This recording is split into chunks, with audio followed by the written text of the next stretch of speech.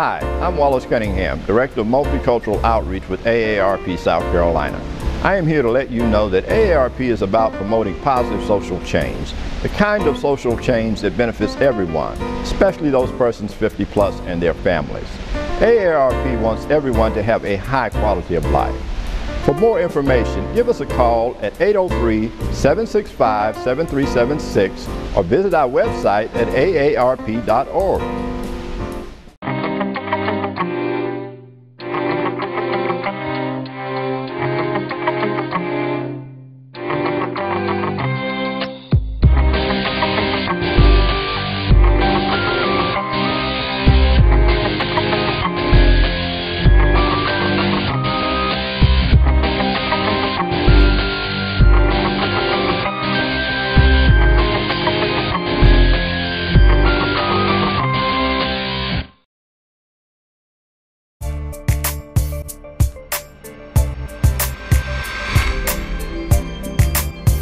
Hi, and welcome to this edition of MyMetroTV.com Daybreak. First stop to the rest of the weekend. I'm Frederick Knight. Thanks for joining us. Got a great show on tap for you. Coming up this morning, we're going to take a look at C.A.S.A. It's the Richland County Guardian Ad Litem program. We'll hear from the director as well as the gentleman responsible for recruiting for the agency. I'm going to talk to Careese Robinson. We'll find out about the young entrepreneur's latest business endeavor and from hacker to hero. Plus that Power of Praise TV.com inspirational video of the week and more. Coming up on today's edition of MyMetroTV.com Daybreak. First stop to the rest of the weekend. We spoke with Paige Green, C.A.S.A. Executive Director, about the organization and its history. Richland County C.A.S.A., and that stands for Court Appointed Special Advocates, actually opened their doors for business in 1983 under the wisdom and resources of the Junior League of Columbia. They started off with just a handful of volunteers, and our dear Miss Ann Cleckley, she was the first director for Richland County C.A.S.A. But it all started out to have a voice for a child in court, for children whose interests were before the family court for abuse and neglect actions. Everyone felt like that it was best that those children have someone to represent just their interest, and so that's how the C.A.S.A. got started. Started off as a completely nonprofit organization, and through the years Richland County government gave money and resources to C.A.S.A., and then soon it became a fully funded county department. One of the unique things about Richland County C.A.S.A. is that we never abandoned that nonprofit arm. And so we currently are a fully funded county department, completely autonomous from the state Guardian Ad Litem program. We are an accredited program through National C.A.S.A., one of, I think they have like 900 and some programs. And we also have our board of directors, and so they manage our nonprofit arm. C.A.S.A. volunteers are guardians ad litem, and we are desperately needing more volunteers. Our children, the need has never been greater than it is today. Each and every year we serve over 1,500 children. Now we're richly blessed with a lot of great folks who are guardians right now for us. We have over 420 right now, but that's not enough.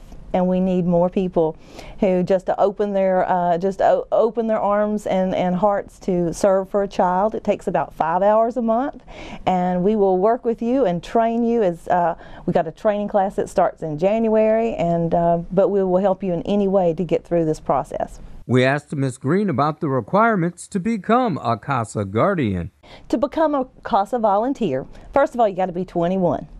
And then we have a background check that includes, a SLED check and several background, components of that.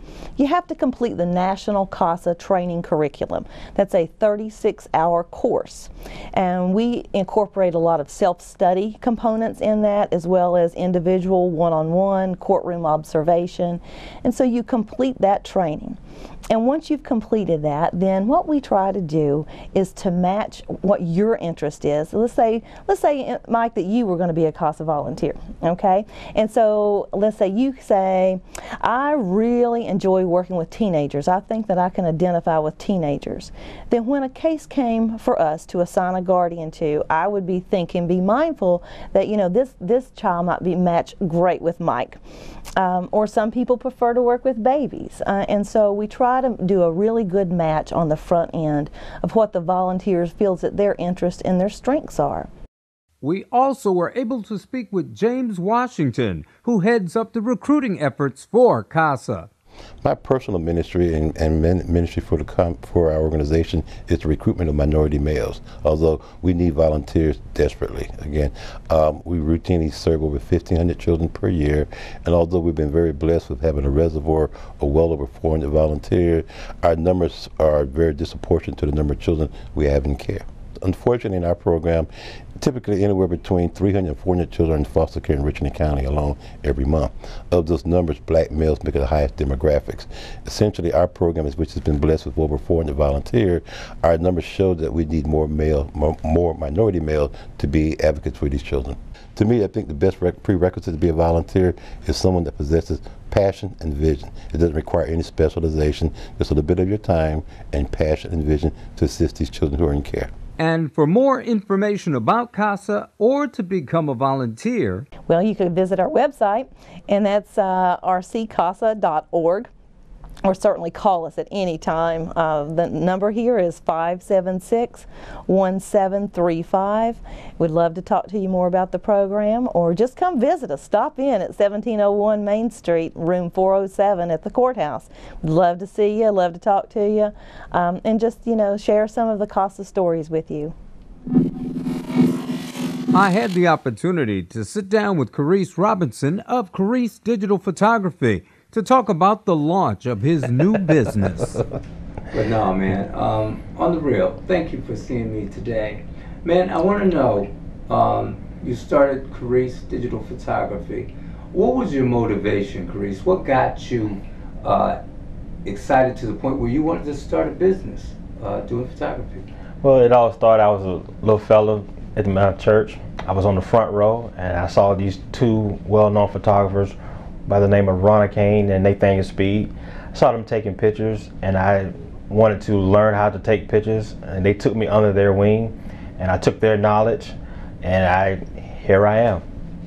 Okay, now with Careese Digital Photography, tell me a little bit about it. Okay, we know you got a passion for photography, but tell me a little bit about the business itself. What is your specialty? What are the kind of pictures you take? Okay, well, here at Careese Digital Photography, we specialize in modeling, landscaping, we do special events, we do video, we do Photoshop. We have numerous services that we offer to our customers. Okay, I understand that you played an integral part in our mayor's campaign. Can you tell me a little bit about that? Yes, during that campaign, I was the sole proprietor photographer for our mayor. With that, everywhere he went, I was there. I covered all his special events. When he spoke, when he did debates, I was there, and I put it together and made a slideshow for the mayor. Okay.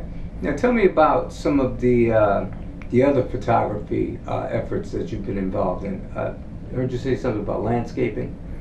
Yes, with landscaping, I have I've been in contests at Drury Island. Drury Island is out in the Chapin area, and there's a bunch of photographers. We went out there and we shot different landscape of the area, such as the lake, the pond, whatever that's out there, and I came in first place with that.